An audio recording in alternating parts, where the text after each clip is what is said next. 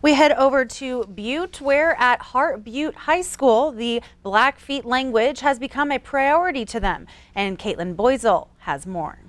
Walking down the halls of Heart Butte High School, students and teachers are speaking to each other in their native tongue. For Heart Butte language teacher, he believes the language connects students to their culture. Blackfeet are just absolutely the smartest people on earth.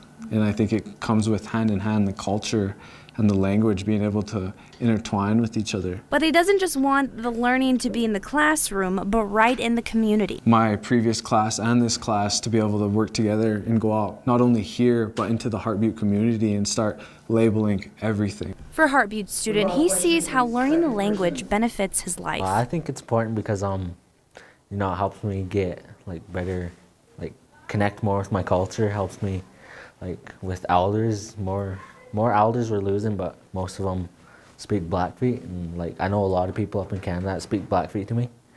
And if I learn my culture and learn my language, I'll be able to communicate with them more whenever they ask me to do something, and it'll just help me out, help me out with my tribe and everything. I sat down with Superintendent Mike Tatsy to talk why now they are stressing the importance of the language. I haven't always stressed the importance of it, because over the years we've had mostly non-tribal member administrators. We have had some tribal member administrators that I'm sure they thought it was important too, but it's kind of hit and miss. So we've tried to really come on strong with it to get our kids to understand that it's important. Reporting in Heart Butte,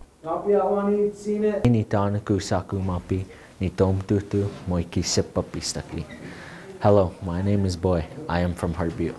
Caitlin Boisel. If we lose our language, we pretty much have lost everything. MTN News. And for more information on the Blackfeet language, you can check out ktvq.com.